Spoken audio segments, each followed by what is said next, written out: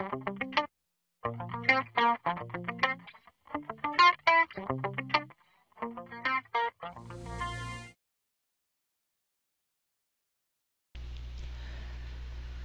introduction students are working on aperture this week, and that brought to mind something that you can do that's really fast, really easy, really fun with shallow depth of field photographs that you have.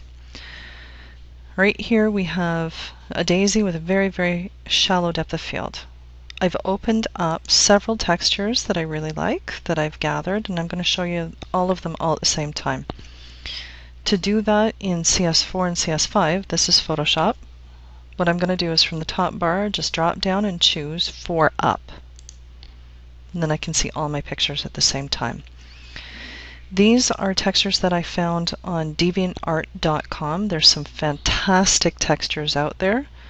Incredible people letting you have work for nothing.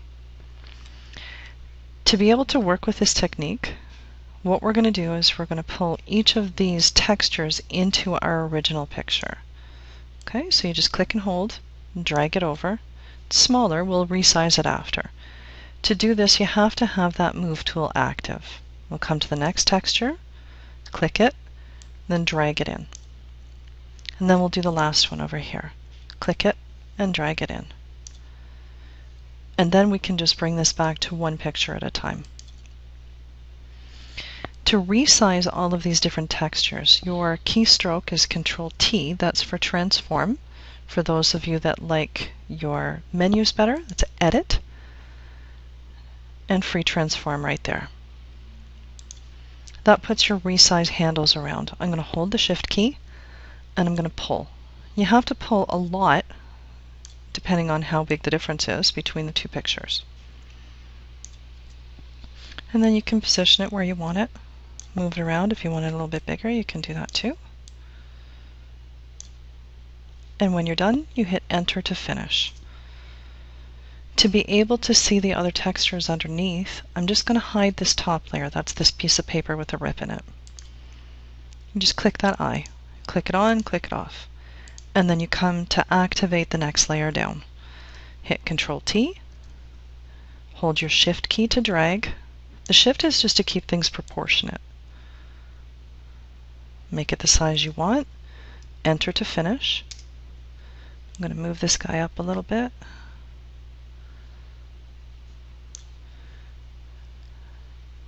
Turn the visibility off on that layer. Activate the next layer down.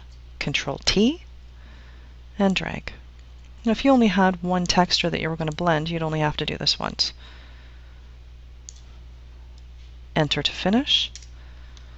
And there we go. The next step is blending the layers into one another. It's very, very easy. All we have to do is have, again, a background picture that has a relatively shallow depth of field. Otherwise, there's just too much noise, too many things happening. Next thing that you need is a texture of some sort.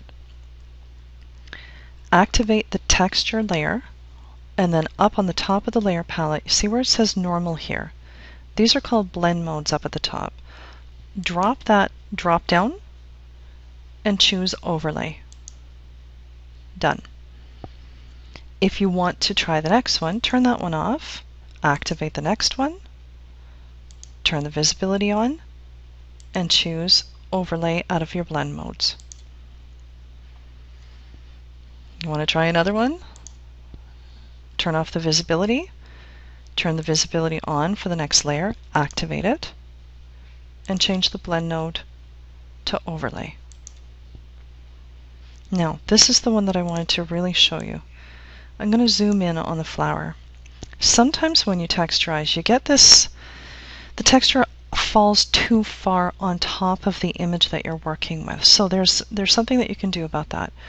You got to remember, all this texture is just a picture sitting on top of another picture that's been made sort of transparent. What we're going to do, I don't like the way the texture comes across the flower here. So I'm going to grab the eraser tool, and I'm just going to erase from the texture layer the texture that overlaps the flower. I'm going to leave a little bit around the edges.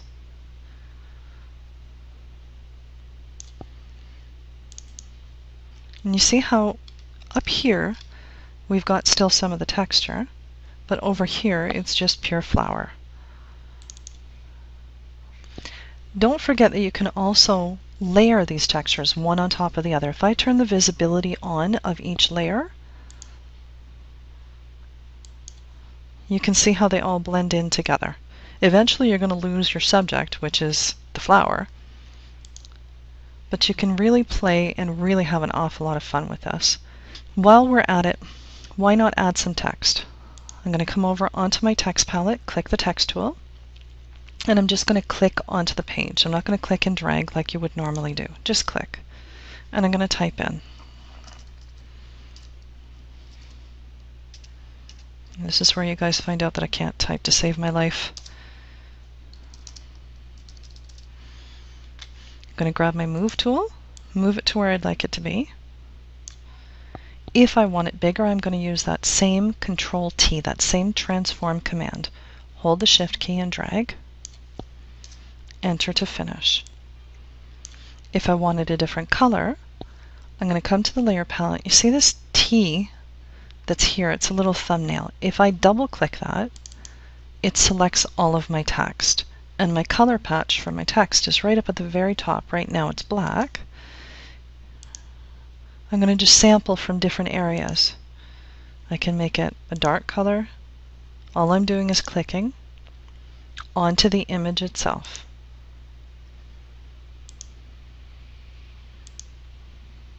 I'm going to try and find a color like that. And there you go. You can move that anywhere you want. You can make it bigger, you can make it smaller, just by using that transform key.